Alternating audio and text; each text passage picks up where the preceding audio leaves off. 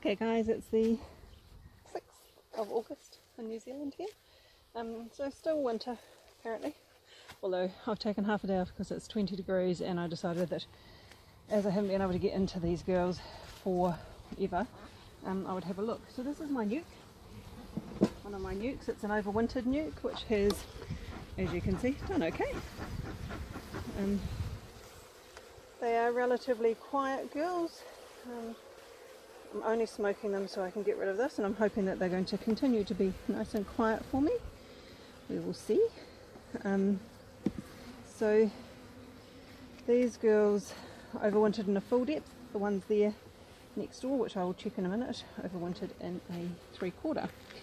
So if they make it through spring and carry on, should be quite impressive. Right, so I'm just going to see.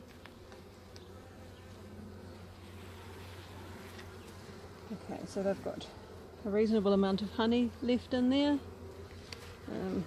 Sorry, the sun's probably not that great, so there's quite a bit of pollen, a little bit of nectar coming in. All of my hives have got a bit of nectar coming in. Oh, and there's brood all through the middle there. So that's cool, all open brood. I'm going to do some oxalic acid treatment today. Just that I'd finish checking all the hives first, and then see how we get on for do the oxalic acid treatment after that. So there's honey in this one. Right, I'll pop that one out, that one back in. Normally I like to pull out the outer frame first, but that just wasn't going to happen just then. Okay, right. So there's a lot of brood in here. So, and it looks almost like there might be some drone up here. I'm not really sure. Looks like drone potentially. Sticking out a bit more than normal. So she might be thinking it's time for. Oh, there she is there. You see her? Possibly not. Oh, it's a bit hard to see. She is, if I can get hold of it. This is her right here, wandering around. She's a lovely queen. She's not very big, hasn't got a really big fat tummy, but she is still a lovely queen. And there's maybe a little bit of drone on this side. She's got a couple of almost droney looking ones here, but yeah, she's got quite a, that whole thing is laid up in eggs, so eggs and brood. Not much of it capped yet, so give us about 3 weeks and this hive will go crazy. This has got loads of pollen, just full with pollen. That's cool.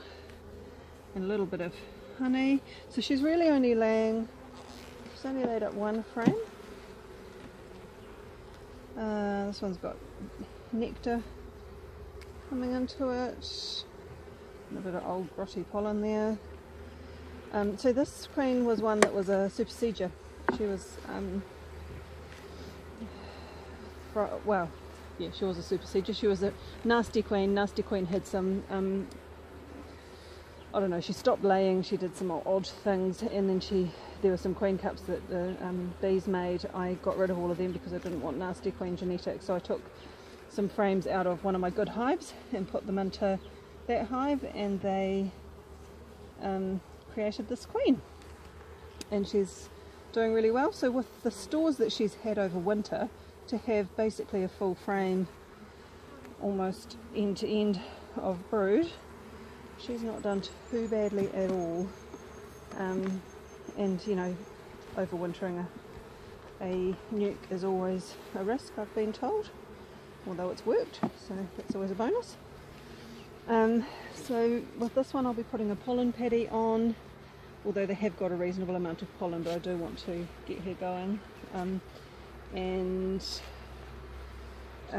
This one will probably take, I was thinking of maybe putting another 5 frame on top of this one, but I might just leave that just a little bit longer. She's got a bit more room to lay, so and just see if we can get more stores into there on all 5 frames, because the outer frames really don't have a lot on them either, so there's still quite a bit of room in there for her to keep going.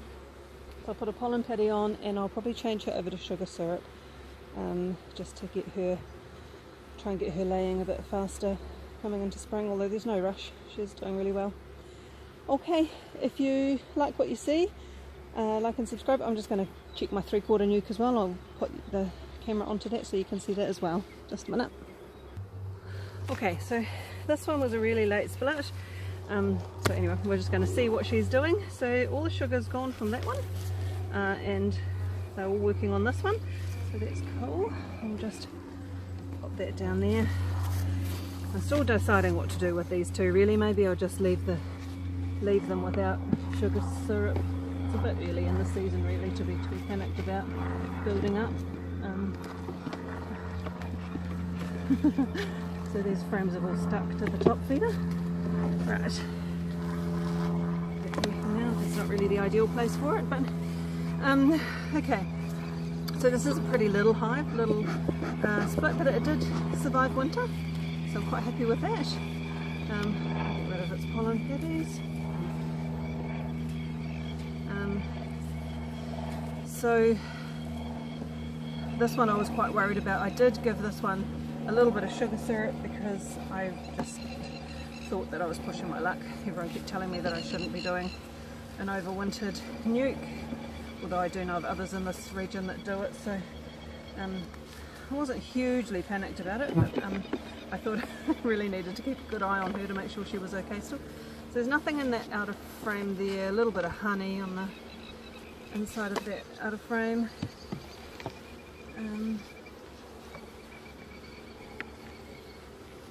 Sorry, I've got it in a most awkward position next to a fence, so it's not very clever of me.